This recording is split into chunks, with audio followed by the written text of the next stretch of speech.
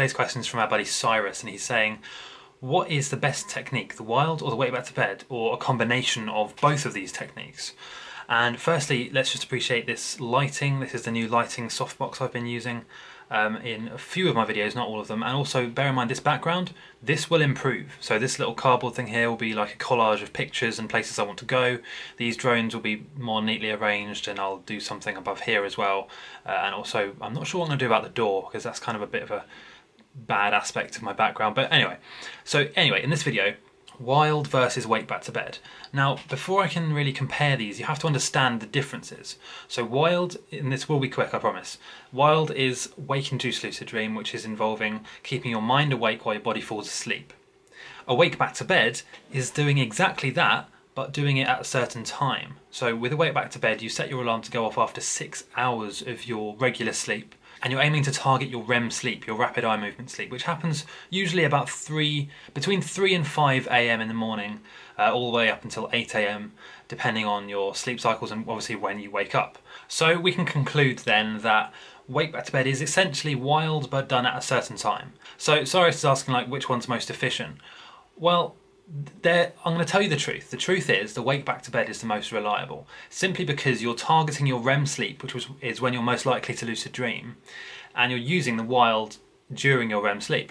So technically you're already using both of the techniques when you use the wake back to bed. It's just going to be more effective when you do it at that time because you're targeting your REM sleep.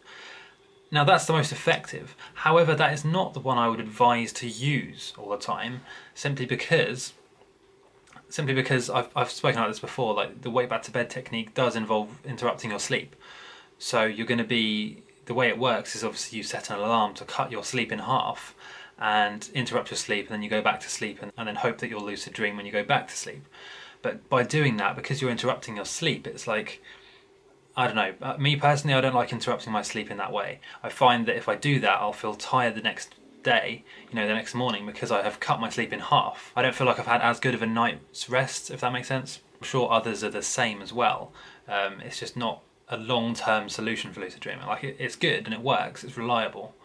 But compared to other more natural methods, like compared to the dialed or the mild, or even just like spontaneous lucid dreams using reality checks and awareness and meditation and stuff like that, I feel like they're most effective over a long term. You can't do a wake back to bed every single night. What will happen is you'll interrupt your sleep and you'll just feel terrible.